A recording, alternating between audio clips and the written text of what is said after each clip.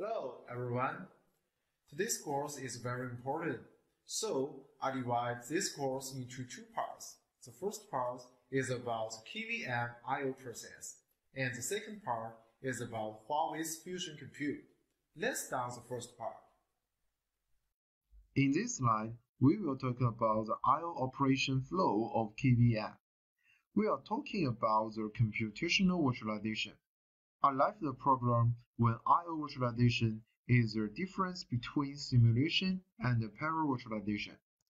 We are using the KVM I/O operation flow to solve the remaining problems by this way.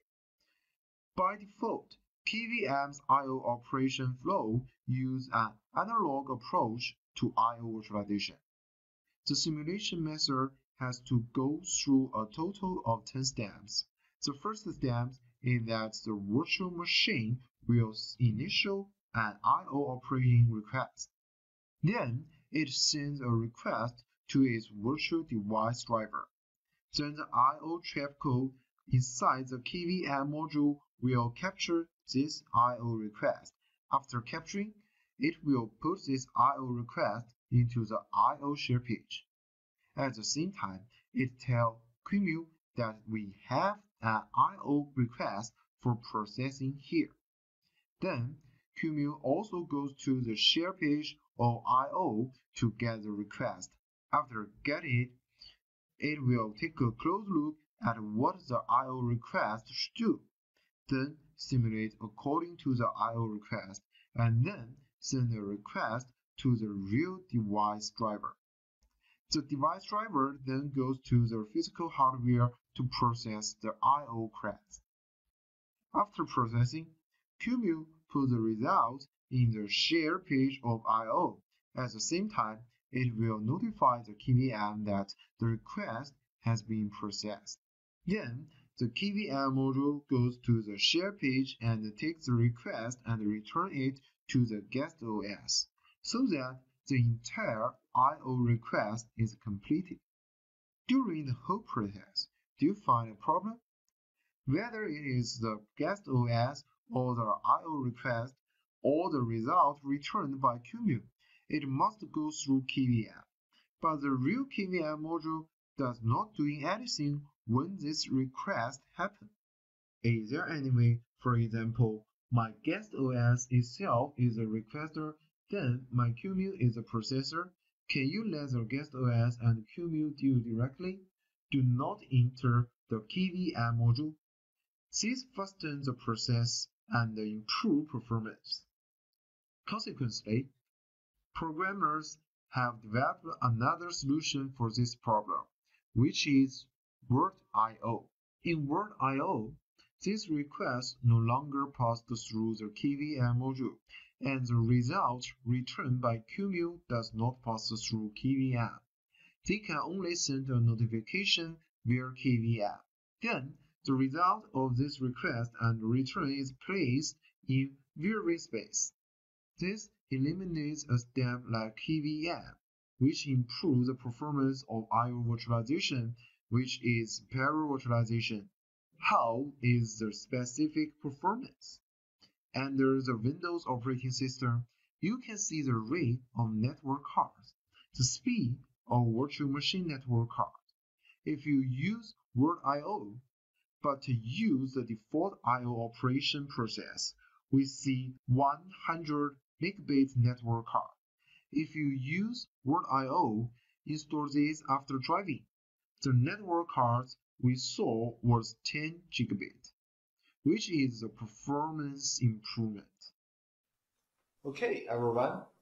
Now we have finished the first two subsections of this chapter, and next I will make an introduction to FusionCompute. When doing the experiment, we use FusionCompute as a carrier. First, let's take a look at the architecture of FusionCompute, which is similar to the architecture of KVM. It is also a management tool and then a virtualization product. The management tool for FusionCompute is VRM.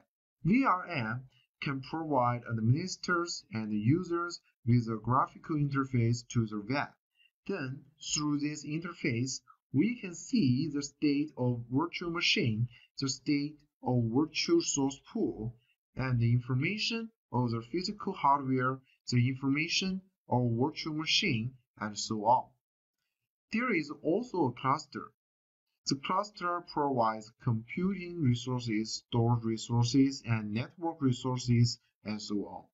All above are the architectures of the entire FusionCompute. What are the specific advantages of FusionCompute? First, it provides unified management of virtualization and physical resources. It can manage physical computing resources, such as CNA host can manage physical storage resources. Then it will add some storage devices. Then you can also manage the physical network devices, and the virtual resources formed by these physical resources can be managed. Second, through VRM, we can quickly issue virtual machines, copy virtual machines with virtual machines, and use the template to issue virtual machines. Finally, FusionCompute consists of two major components. The first is CNA. CNA provides the following functions: provides virtual computing functions, manage VM on compute model, manage compute, storage, and network resources on compute nodes. The other one is VRM, which is a management tool. VRM provides the following functions: manage block storage resources in clusters, manages network resources, such as IP address and VLANs in clusters, and assign IP address to VM, manage the life cycle of VM in clusters, and allocate and migrate VM across compute nodes, dynamically schedule resources in cluster, manage virtual resources and user data in a unified manner, and provides elastic computing storage and IP address services. Provides a unified web UI portal allowing OM engineers to remotely access the FusionCompute system to monitor and manage resources, and create some view resource reports. Okay, everyone. All above are the contents of this chapter. Now, let's see two quizzes for review. The first quiz is, in compute virtualization, which of the following allocates CPU and memory resources to VM? The second one, all open source virtualization technology are type 1 virtualization, while all closed source ones are type 2 virtualization. Is it true or false? I believe you have known the right answer. Now, everyone, we have to do a summary. This chapter provides some basic knowledge about compute virtualization. And I introduce CPU virtualization, memory virtualization, I/O virtualization to you. And then I introduce open source virtualization to you by using KVM as an example. And at last, I introduce commercial virtualization to you by using FusionCompute as an example. If you want to know more details about this compute virtualization, and you can find them on the following three websites. They are Huawei e-learning website, and the Huawei support website, and the HCIA Computing Online Forum. Okay, everyone, if you are getting interested in cloud computing, and you have to follow our course. See you. Bye.